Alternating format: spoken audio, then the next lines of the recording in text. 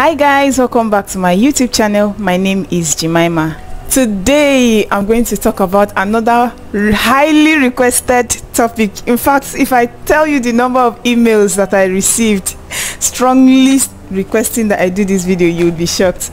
So guys, I have come through for you as usual. Today I'm going to be discussing my mock question paper. Yes. I know. Just grab your seats, sit tight, and well, then of course I'm just going to tell you guys the questions that I was asked, how you're supposed to answer the questions. So I'm going to talk about every single question paper: anatomy, physiology, biochemistry, even the practicals. So I will start from anatomy in this video. The next video I'm going to upload, I will talk about biochemistry and then the practicals. So this is a series that you should not miss at all. So if you've not subscribed to my channel and this is the first time that you're seeing my face, just hit that subscribe button, and please remember to turn on the notification bell. If at all you subscribe but you've not turned on that notification bell, if I upload a new video, YouTube will not notify you. So please just turn on that notification bell so that you will not miss any of my future uploads. Plenty talk. Okay, for number 4, we were asked about the visual pathway. So for visual pathway, when you ask pathways like this, make sure you include an introduction. Very, very important. Introduce the visual pathway. What is the function of this pathway? Then some other little things that you should, if you can even define the visual pathway, that would be very nice. Define the pathway. When you finish with that, you draw a diagram. Draw a diagram of the pathway. Every pathway has its diagram. I don't need to start preaching to you again about the importance of diagram in anatomy. You've watched my video on how to answer questions in anatomy, so that shouldn't be an issue. After that, then you make sure there are different stages, different phases or different steps or different areas in which there is synapsing, there is relaying. There's relay at different parts. Like for example, the optic nerve crosses over at the optic chiasma. You take note of this, and at these different stages there are headings. Like for example, optic nerve is a heading, optic chiasma is a heading, optic tract is a heading, the lateral geniculate body is a heading, optic radiation. All these things, they are different headings, and you take note of, like this optic nerve, where does it originate, how does it originate, what is its cause? As it leaves the orbit, which canal does it leave the orbit through? What are the different structures around it as it leaves the orbit? These are little things that you should take note of.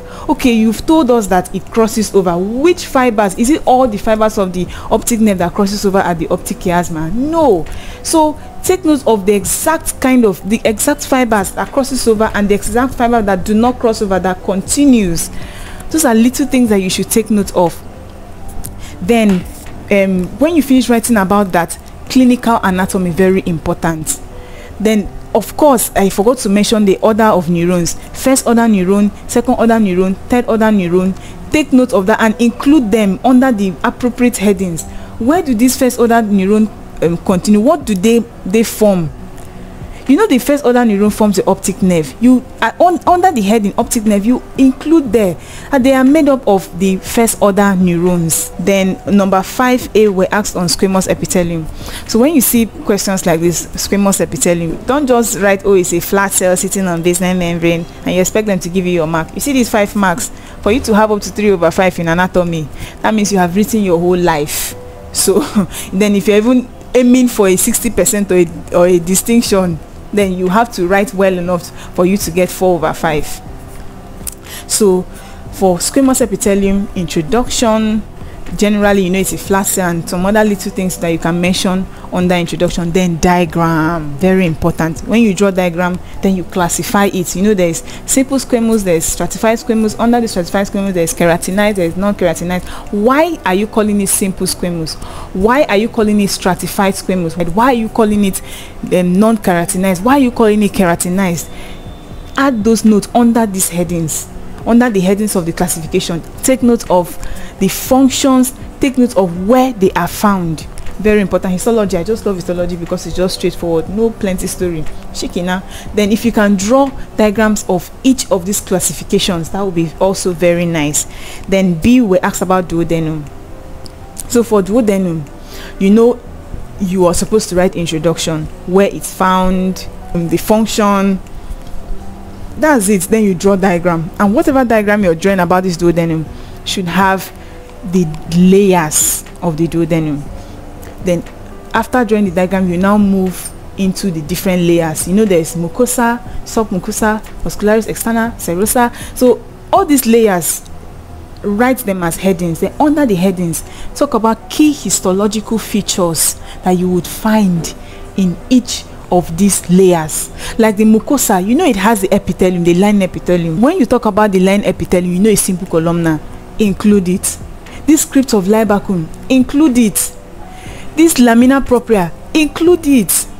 Those are little things that you should include when you're talking about all these different steps. Then submucosa, you can't write about submucosa of duodenum without talking about the submucosa gland, which is Brunner's glands.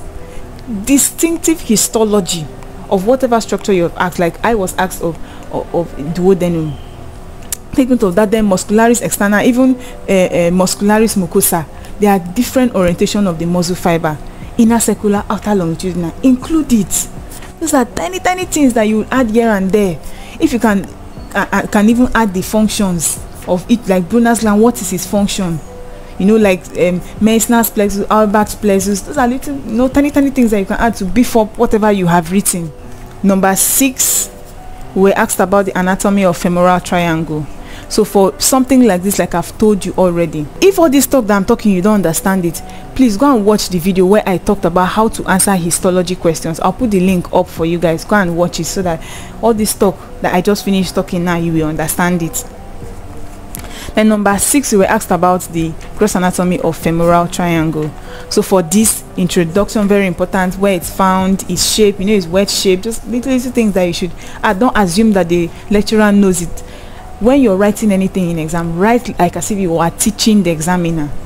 Okay, so you start from introduction, draw the diagram, and whatever diagram you're drawing, it should at least show the borders.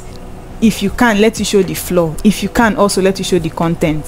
Very important. Then when you finish writing about that, you now write about the borders, the roof, the floor, the apex, the base. Those are little things that you should take note of.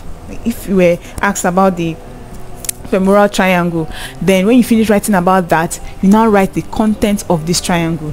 And when you write about content, there is femoral sheath, there is femoral canal. Add a note on these things. And after writing about the contents, you now write about clinical anatomy. And you know, something like femoral canal and the femoral triangle now, the examiner wants to see you write about femoral hernia.